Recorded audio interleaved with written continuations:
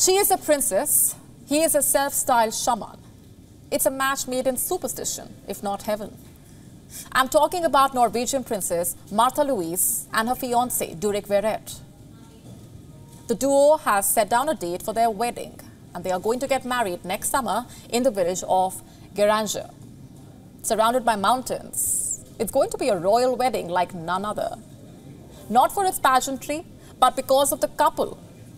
They are one of a kind after all, with faint resemblance to Ed and Lorraine Warren from The Conjuring.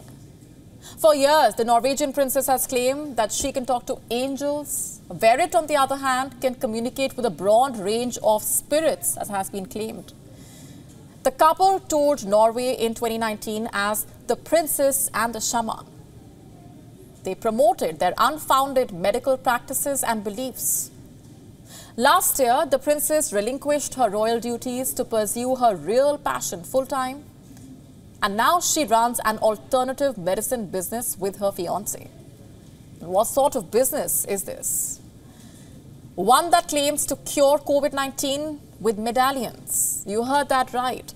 Durek Verrett sells these medallions for $222. He calls them Spirit Optimizer. In his book, Spirit Hacking, he went so far as to claim that cancer was a choice. And that's not all. He also claims to have risen from the dead and to have predicted the 9/11 attacks in the US 2 years before they took place. But mind you, Mr. Verrett acknowledges that his beliefs can be uncomfortable for some. But Verrett does not hesitate from calling this criticism racism.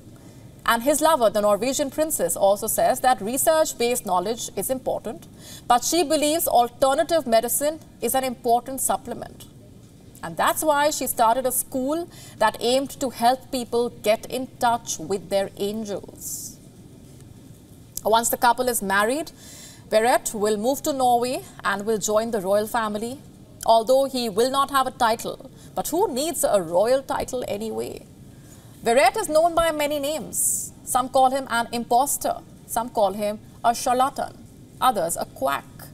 He calls himself a sixth-generation shaman and is marrying a princess who shares his interests. WION now available in your country. Download the app now. Get all the updates on the move.